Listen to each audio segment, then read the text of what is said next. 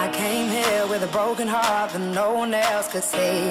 I drew a smile on my face to paper over me, but wounds heal when tears dry and cracks they don't show. So don't be so hard on yourself, no.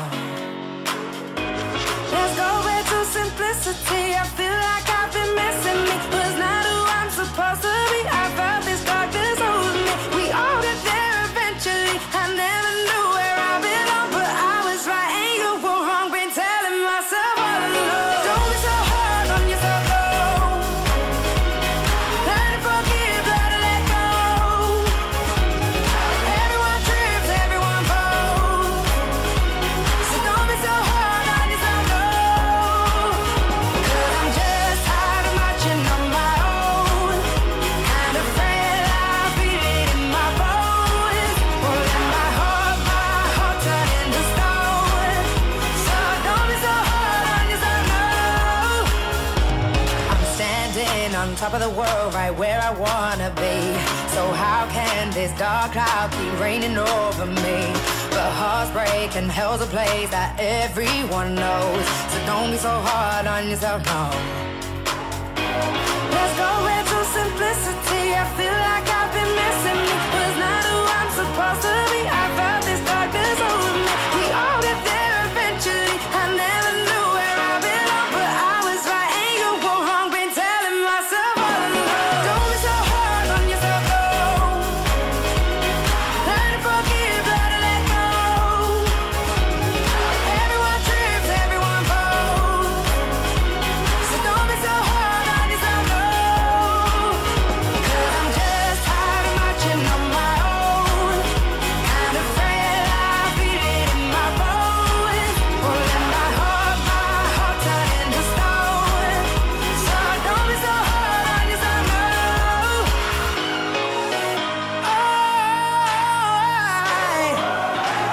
I'd like to wave goodbye. I'd like to see my life through someone else's eyes. It's not an easy road, but no, I'm not alone.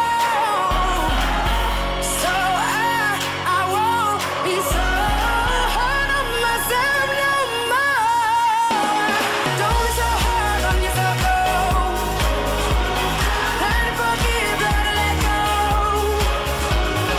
Everyone trips, everyone falls. So don't be so hard on yourself, no. Cause I'm just tired of marching on my own. Kind of afraid I'll feel it in my bones. Holding my heart turn into stone. So don't be so hard on yourself, no. Cause I'm just tired of marching on my own. Kind of afraid I'll feel it in my bones. Holding my heart turn into stone. So don't be so hard on yourself, no.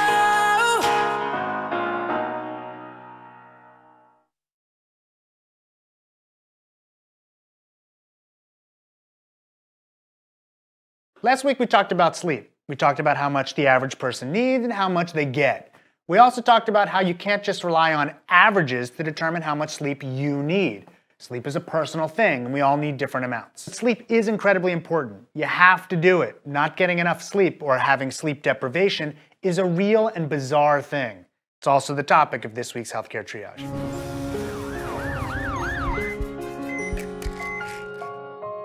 Sleep deprivation can leave people more sensitive to pain. A study published in 2010 took people and randomized them to codeine or placebo. They also measured the quality of their sleep. They found that people who were in the sleepy group were more sensitive to pain. They also found that codeine didn't work as well in the sleepy group. Another study published in 2012 confirmed these findings. Volunteers were randomized to normal sleep habits or extended sleep. Then they measured pain sensitivity. They also found that extended sleep was associated with reduced levels of pain sensitivity. There are lots of studies like this, so sleeping away your pain might be a thing. Sleep deprivation can affect emotional empathy. A study published just last year randomized participants to one of three groups. The first group wasn't allowed to sleep at all. The second group was allowed to sleep normally, and both of these groups were examined early at night and then again the next morning. A third group was examined during the daytime to serve as another control, and tests were given to all participants to measure direct and indirect empathy. Direct empathy is how you feel about another, such as, I'm angry or sad that happened to someone else. Indirect empathy is how it affects you, such as your heart racing or you feel nauseous. They found that the sleep-deprived group had significantly less direct and indirect emotional empathy.